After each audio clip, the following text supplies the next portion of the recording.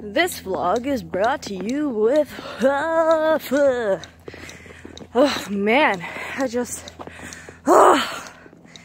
today some cringy ass shit happened to my bus. And it started off kind of lightly, you know, in a way where I was like, okay, I can't really take that personally and I don't really want to get into that conversation because I don't really think it's worth it with this person. Basically, we were driving along Hastings, and it's a very unfortunate area to be around anyway, but it's where the majority of Vancouver's homeless population lives. Basically, he's in this bus fucking yelling about how homeless people need to just stop being addicted to drugs and all their problems will be solved. And I'm like, dude, really fucking seriously? Because he was like peering out the window, like fucking laughing at people, and I was like, this is gross. Like, this is a gross human being. What the fuck ever. And then sitting on the fucking bus, I had to change to another bus because I just didn't want to wait around along my campus for like an extra 10-15 minutes. Not about that life. I didn't feel like doing that. So switch buses. Halfway through, two kids get on the fucking bus. I say kids because I was a teenager not even 2 years ago, but I feel like these high school children, probably grade like 10, 11, like, you know, 16, 17-ish, get on the bus. They start looking over at me, like, very clearly, pointedly, like at least 5-6 times. So I'm already like, what the fuck do they want? I'm the only one who's in this section of the bus. They are clearly looking at me.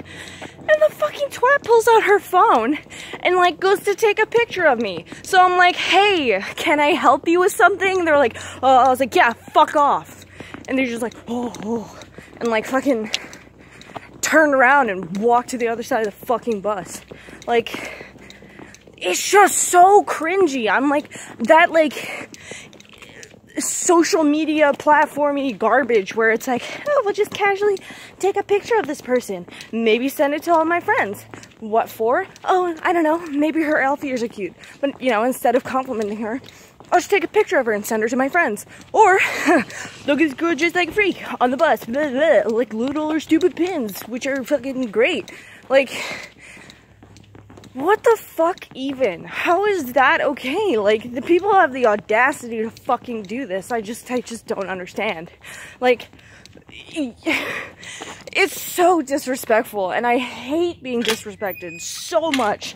And like, it just gets to me because I'm out here doing whatever I'm doing, trying to get home, and these fucking little two skids. Also, the boyfriend, classic telltale high school kids, his entire neck was just littered with hickeys, and I was like, these are obviously the cool kids, you know?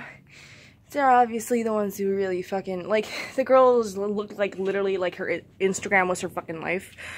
And like, with shit like that, I'm like, how dare you take a picture of me while also staring at me, like, constantly. Like, what the fuck is wrong with you? Of course I'm gonna call you out on it. Like, I'm not just gonna be like, oh, whatever, it's fine, I guess they just took a picture of me. No, like, you can't fucking do that.